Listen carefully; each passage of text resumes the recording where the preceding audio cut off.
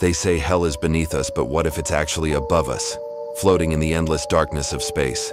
NASA's powerful telescopes have discovered something that shocked even the most experienced scientists. A planet where fire rains from the sky and the atmosphere burns brighter than any star.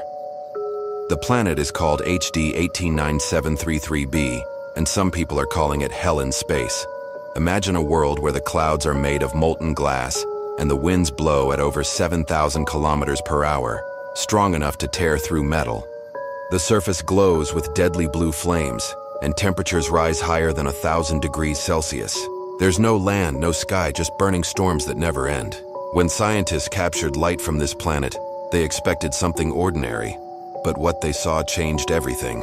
The planet reflects blue light, not because it's calm or cool, but because its atmosphere is filled with silicon particles that scatter light like glass dust. In reality, this is one of the most violent places ever found in the universe. Some people say it's just another extreme exoplanet, proof of how wild the universe can be.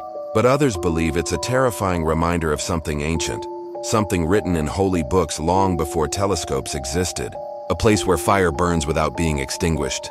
A place that perfectly matches descriptions of eternal flames and endless heat.